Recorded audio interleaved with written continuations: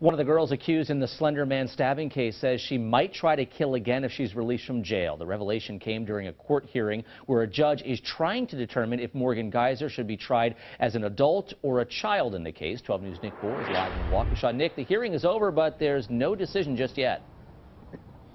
Now, Patrick, the judge said he wants to take a few weeks to decide what is really a very gray area of the law here in Wisconsin. What's the appropriate way to try a young girl with severe mental health problems accused of an adult crime? Hands and feet shackled, 13-year-old Morgan Geyser fidgets as psychiatrists testify about her rare early-onset schizophrenia. The doctors say it was behind Morgan's plan. She and her friend Anissa Wire are accused of acting out, stabbing their friend nearly to death because of the delusional belief in the internet character Slender Man. She continues to believe Slender Man is real. She continues to believe that she has ongoing relationships with several characters from the Harry Potter book who come and visit her and who she feeds and who sometimes sleep over. A psychiatrist who's met with Geyser throughout her detention says her psychotic symptoms have gotten worse. Well, somebody with severe schizophrenia is going to predictably do poorly in the criminal justice system, and we have hundreds of examples of that. It is a dangerous illness, untreated, and hence we're here.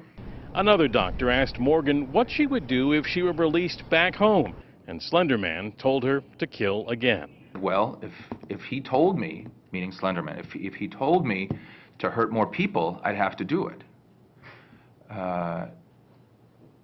If he told me to break into someone's house and stab them, I would have to do it.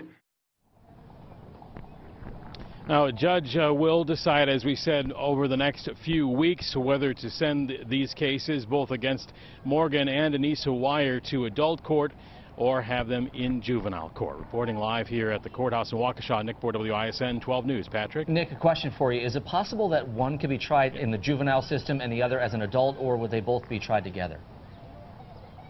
They'll be decided separately. Morgan, of course, has the severe mental illness we talked about today, but also she was the one accused of holding the knife in the stabbing. So there's a lot of different factors for the judge to consider. He'll consider each girl individually.